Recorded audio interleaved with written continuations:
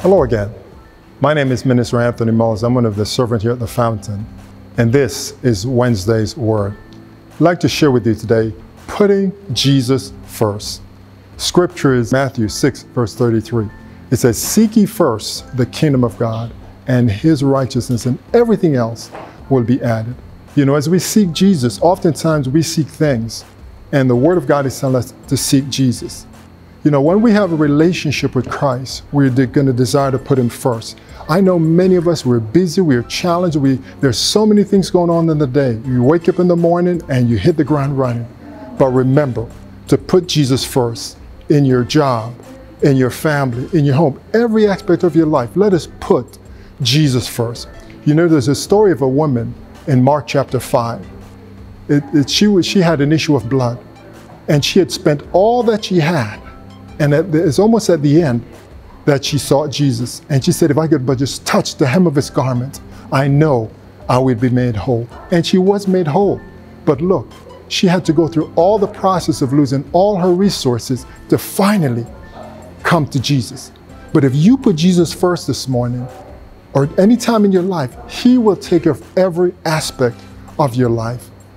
Because it says, seek Him first, everything else will be added. And He put His word above His name. So we have to trust Him today.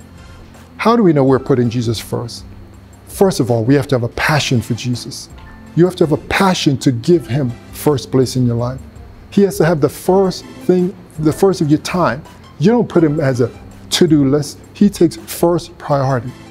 He loves you, and He desires to give us everything, but we need to put Him first.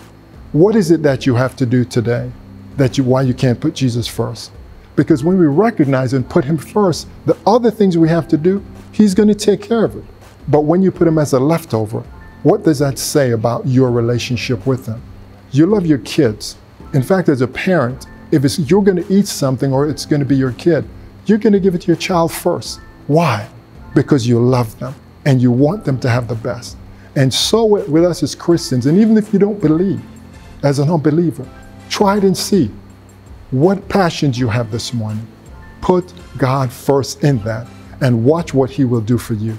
I'm just encouraging you, when you think of all the things that God has done for us. In fact, by the time you hear this is Passion Week is gone and Easter has gone. And during the time of Lent, most people, they will have fasted and prayed and done all these things.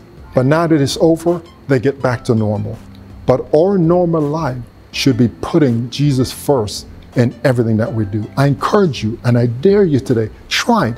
Give Him a try and see what God can do when you start to put Him first. God bless you. Have a nice day.